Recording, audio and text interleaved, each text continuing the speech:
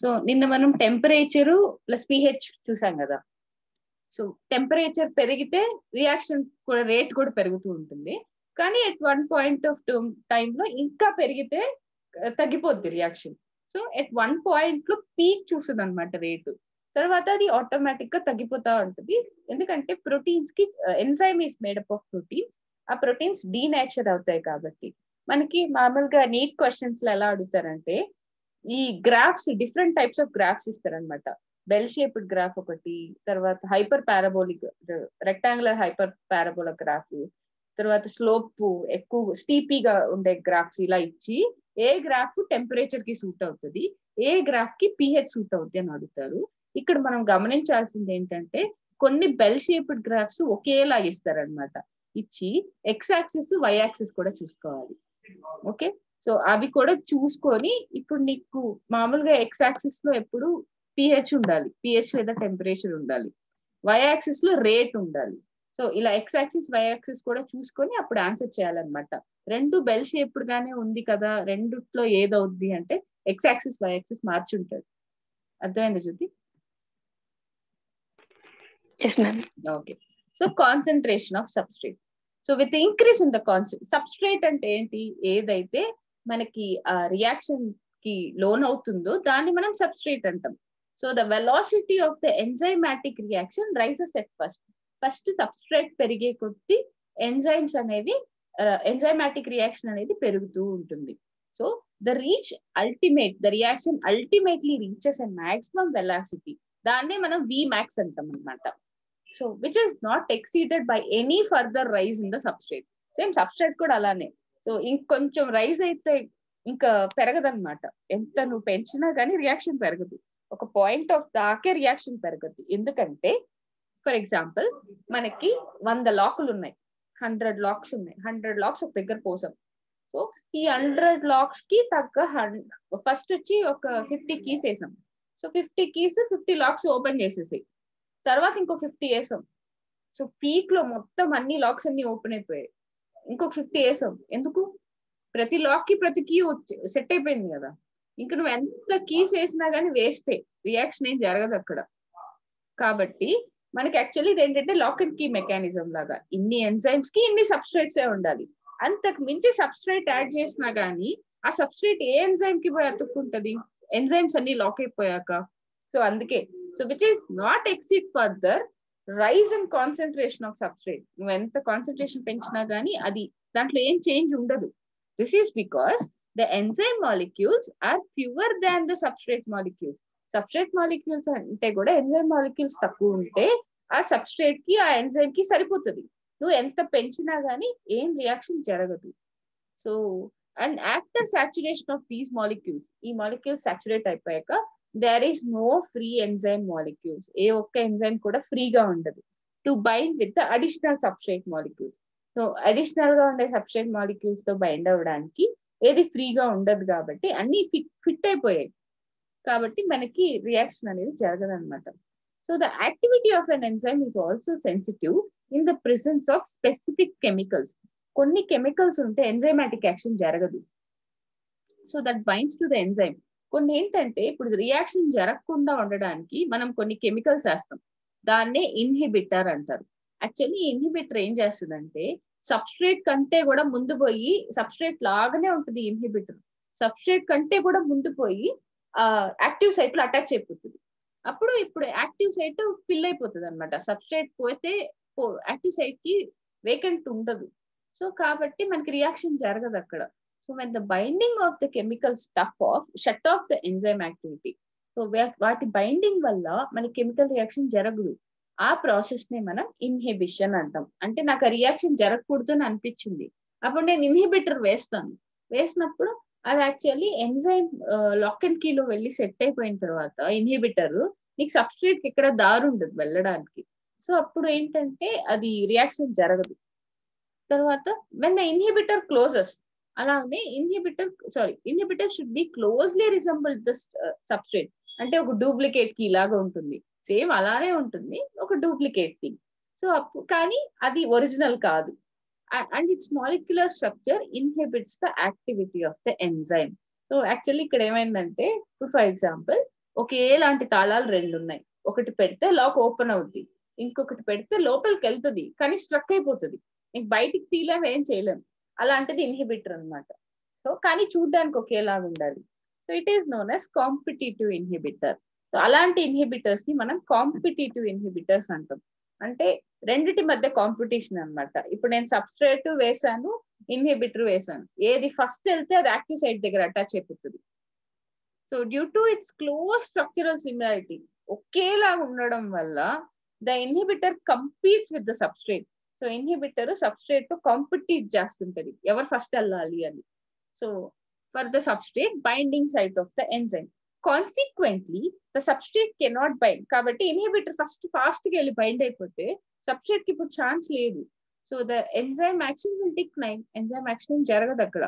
So for example inhibition of succinate dehydrogenase by మాలోనేట్.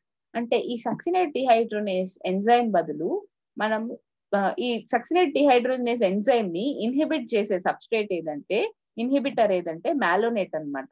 ఇది వచ్చి succinate కి క్లోజ్ గా ఉంటది, స్ట్రక్చరల్ గా సిమిలర్ గా ఉంటది కాబట్టి మాలోనేట్స్ సెలెక్ట్ చేసుకొని సో ఇది వేస్తే మనకి ఈ సక్సినేట్ డిహైడ్రోజనేస్ యాక్టివిటీ తగ్గిపోతుంది.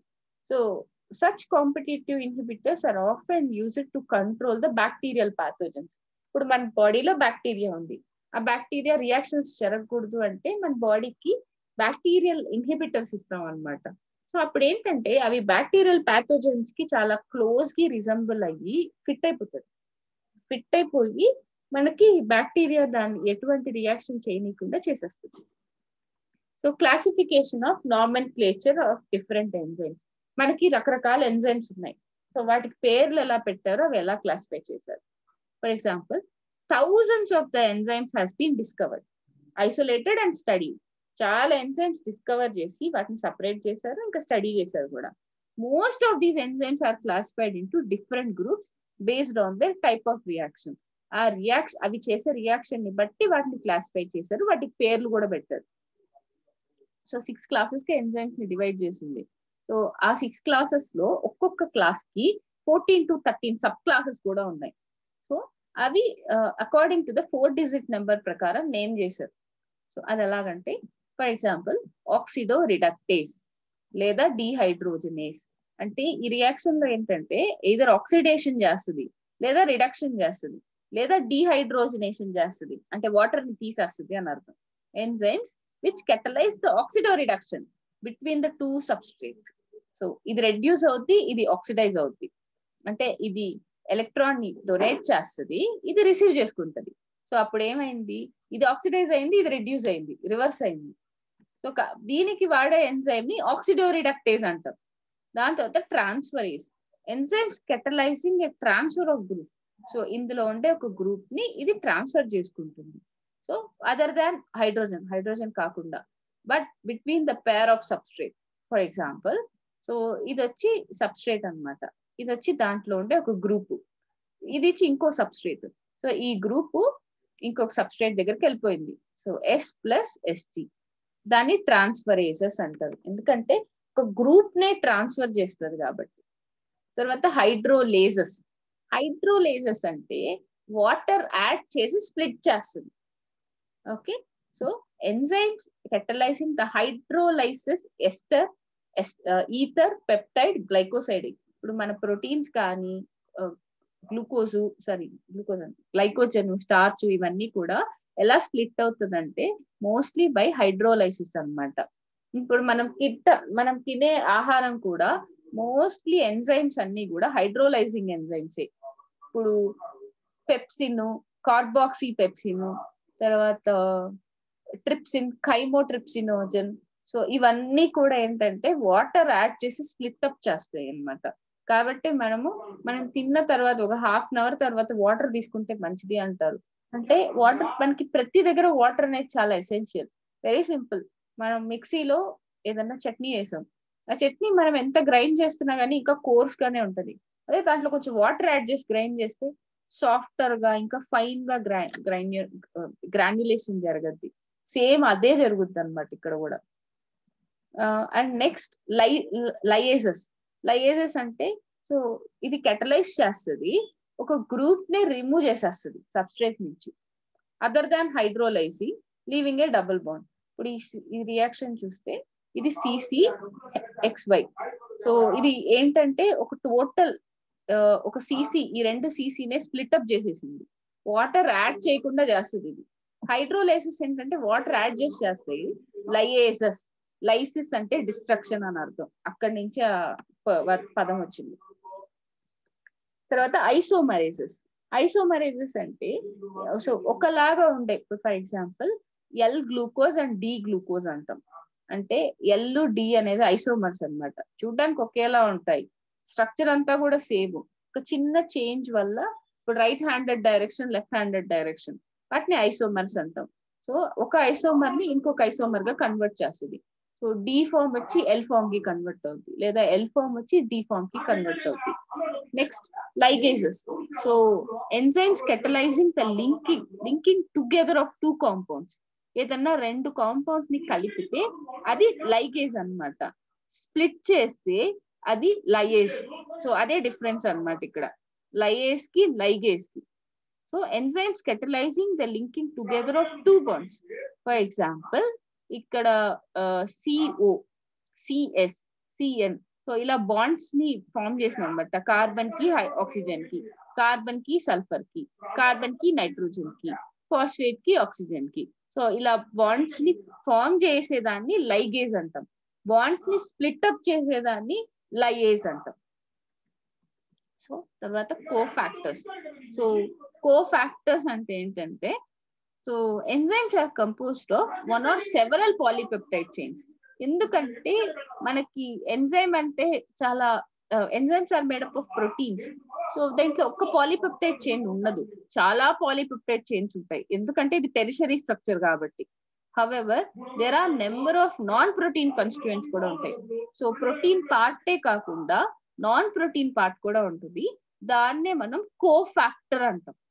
So are bound to the enzyme. So ఆ cofactor plus enzymatic proteinaceous part, ఈ రెండు కలిస్తేనే ఎంజైమ్ అవుతుంది. To make the enzyme catalytically active. మనకి ఎంజైమ్ సరిగ్గా పనిచేయాలంటే ఈ proteinaceous part as well as non proteinaceous part రెండు ఉండాలి. In this instance protein portion of the enzyme ని మనం అపోఎంజైమ్ అంటాం. 3 kinds of cofactors ఉంటాయి. అవేంటంటే prosthetic groups, కోఎన్జైమ్స్, metal ions. Mostly vitamins ఉంది కదా, వైటమిన్స్ కోఎన్జైమ్స్ గా ఫామ్ అవుతుంది. మెటల్ అయాన్స్ మనకు తెలిసిందే, ఐరన్ గానీ ఇంకా రకరకాలు. ప్రాస్థెటిక్ గ్రూప్ ఒకటి. సో ప్రాస్థెటిక్ గ్రూప్ జనరల్ గా ఏంటంటే ఆర్గానిక్ కాంపౌండ్స్. సో ఏదైనా ఆర్గానిక్ కాంపౌండ్ గానీ ఈ అపోఎంజైమ్ తో బైండ్ అయితే దాన్ని ప్రాస్థెటిక్ గ్రూప్ అంటాం. So are distinguished from other cofactor in that they are tightly bounded to the apoenzyme. Apoenzyme తో చాలా టైట్ గా బాండ్ అయి ఉంటుంది. For example in peroxidase and catalase. So peroxidase, catalase, which catalyze the breakdown of hydrogen peroxide to water and oxygen గా split చేస్తుంది. ఇందులో ఏంటంటే actual గా him is the prosthetic group. Him అనేది ప్రాస్థెటిక్ గ్రూప్ అన్నమాట ఈ పెరాక్సిడేస్ లో. తర్వాత it is also a part of active site for the enzyme. ఆ ప్రాస్థెటిక్ గ్రూపే మనకి ఎంజైమ్ కి యాక్టివ్ సైట్ కూడా ఆ ప్రాస్థెటిక్ గ్రూప్ దగ్గరే ఉంటది. తర్వాత కోఎన్జైమ్స్.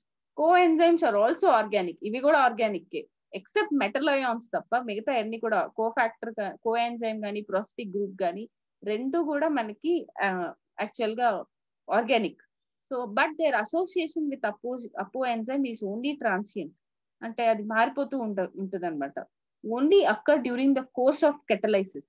సో అది రియాక్షన్ చేసేటప్పుడు మాత్రమే దాని యొక్క ఒరిజినాలిటీ ఉంటుంది. Further more coenzyme serves as the cofactor in number of different enzyme catalyzed reactions. So the essential chemical components of many coenzymes are vitamins. చాలా వాటికి కూడా వైటమిన్సే కోఎన్జైమ్స్ అన్నమాట. కోఎన్జైమ్స్ for example nicotinamide adenine dinucleotide, so లేదా nicotinamide adenine dinucleotide phosphate. So contains the vitamin call niacin. దీంట్లో niacin అనే vitamin ఉంది. So ఇప్పుడు ఇది కోఎన్జైమ్ అయింది. ఒక ఎంజైమ్ అంటే ఓన్లీ ప్రోటీనీషియస్ పార్టే కాకుండా నాన్ ప్రోటీనీషియస్ పార్ట్ కూడా ఉంటుంది. సో రెండు కోఎన్జైమ్, సో అపోఎన్జైమ్ ప్లస్ కోఎన్జైమ్ రెండు కలిస్తేనే మనం హోలో ఎంజైమ్ అంటాం, హోలోజైమ్ అని కూడా అంటాం. సో ఫైనల్ గా ఏంటంటే the number of enzymes require metal ions కావాలి for their activity which forms the coordination bonds with side chains at the active site and the same time from one or more coordination bonds with the substrate. So zinc is the cofactor of proteolytic enzyme కార్బాక్సిపెప్టిడేస్. మనకి కార్బాక్సిపెప్టిడేస్ వచ్చి pancreas release చేస్తుంది. ఈ release చేసే enzyme లో వీటిల్లో ఉండే metal cofactor ఏంటంటే zinc అన్నమాట. So catalytic activity is last when the cofactor is removed. అసలు కోఫాక్టర్ లేకపోతే మనం కెటలైటిక్ ఫ్యాక్టర్ ఏం చేయలేం, అది రియాక్షన్ ఏం జరగదు, ఎంజైమ్ వర్క్ అవ్వదు అని అర్థం. So which టెస్టిఫైస్ that they play crucial role in the catalytic activity of the enzymes. చాలా ఇంపార్టెంట్ రోల్ ని ప్లే చేస్తుంది అది. అర్థమైందా జ్యోతి? Yes, ma'am. Okay.